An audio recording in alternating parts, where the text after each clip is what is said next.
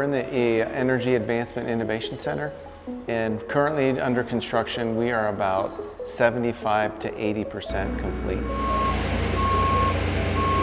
We just completed the installation of 704 solar panels that are around the perimeter of the roof. It will supply 1/3 of the annual electricity needed to operate the building.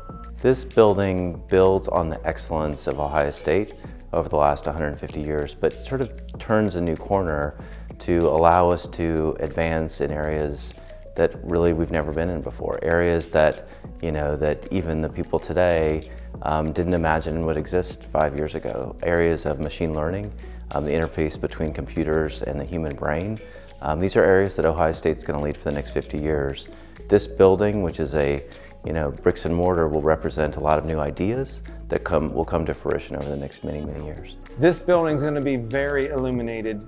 You see the glazing, the translucent panels, which are a newer technology. They're like a PVC panel that's about 2 7/8 inches thick with a honeycomb air pockets through it. These will all provide a lot of daylight into the building. So during the day, the lighting in these rooms it'll be set at a lower, like 50% throughout the building during the day, and then at night it can go back up.